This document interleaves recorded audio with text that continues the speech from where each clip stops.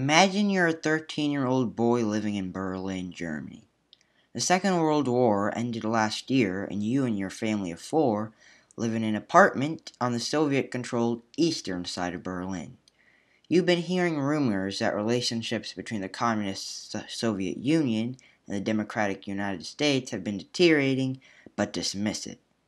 Because just a year earlier, the Americans and Soviets were working together to overthrow Hitler and the Third Reich.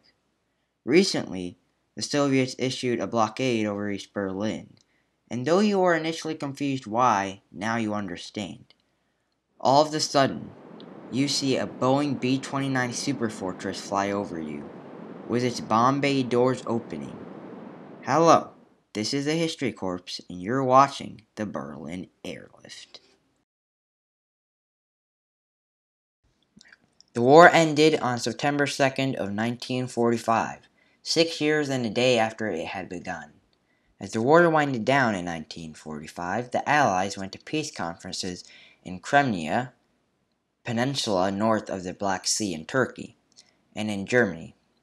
These conferences were where Germany's territories would be split, and arrangements were made where East Germany was given to the Soviets, while West Germany was given to the US and Great Britain. Those nations agreed to give up some territory to France as well. This arrangement was called the Kommandantura, and Berlin was broken up exactly like the country. East Berlin equals the Soviets, the West Berlin was given to the other Allies. The Soviets weren't fans of the agreement because they had just fought a long and bloody war against the Germans, more bloody than it had been for the Americans and British. They wanted the German nation to be crushed under them, while everyone else wanted it to eventually return to sovereignty.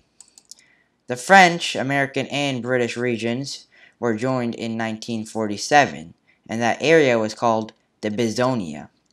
And in March 1948, the Allies decided to join together as one economic unit, at which the Soviets were against, and withdrew from the Allied Control Council. They created the Deutschmark, which was a new currency since inflation had ruined the previous currency.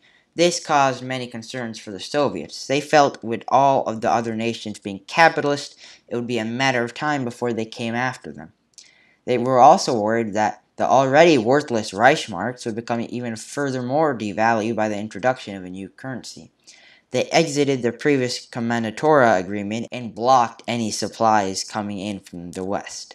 On June 24, 1948, they shut down the Autobahn, the German highway, which, quick fact, doesn't have a speed limit, putting more trust on the drivers. Anyways, back to 1948. They shut it down, saying publicly that it was for repair, which was obviously a lie. They also said that the Allies weren't allowed in Berlin anymore. The relation between the Western nations and the Soviets had been deteriorating, especially with the United States. As the Marshall Plan shows, America was anti-communist. Their plan was to provide relief to Europe after the war and try to stop any of them from falling into a communist-style government. The Truman Doctrine was similar and basically made America's foreign policy anti-communist, and made their goal to contain communism. Before the blockade began, the supplies had been bought by train and truck. Now they were forced to use the air to provide relief. They also cut power from Berlin. The options that Truman faced, along with the other Allied countries, but mainly America, were to surrender Berlin to the Soviets, marking a major loss in their efforts to combat communism, or to go to war with them, which would likely kill millions. But wait, there was another option in between: an airlift. If the Soviets shot at them, it would be an act of war. It was a risk, yet they were willing to take it. Code-named Vittles, they would be airlifting supplies into Berlin. As of June 24th, they only had 36 days of rations left. This task was a massive task that many considered impossible, because the army predicted that they would need 1,500 tons of food into Berlin each and every day. They started just 2 days after the blockade began. For the next 11 months, until May 12, 1949, they would be delivering food and other supplies from the air. In total, over 2.3 million tons of supplies would be delivered over the course of around 300,000 flights. Every 30 seconds, a plane would either take off or land in Berlin. Sometimes they would drop candy to improve morale for the kids of Berlin. This was called Operation Little Viddle. Over 65% of the supplies were coal. In fact, after 1,000 hours of hauling coal, the dust from the coal would account for about 100 pounds of weight. The Berlin Airlift continued till September 30th, just in case the Soviets went back to a blockade. The blockade had ended on May 12, 1949, because all of the Western countries were placing an embargo on them. Basically, they weren't trading with the Soviets no more. The airlift cost around $224 million, and 2,323,738 tons of supplies were delivered during it.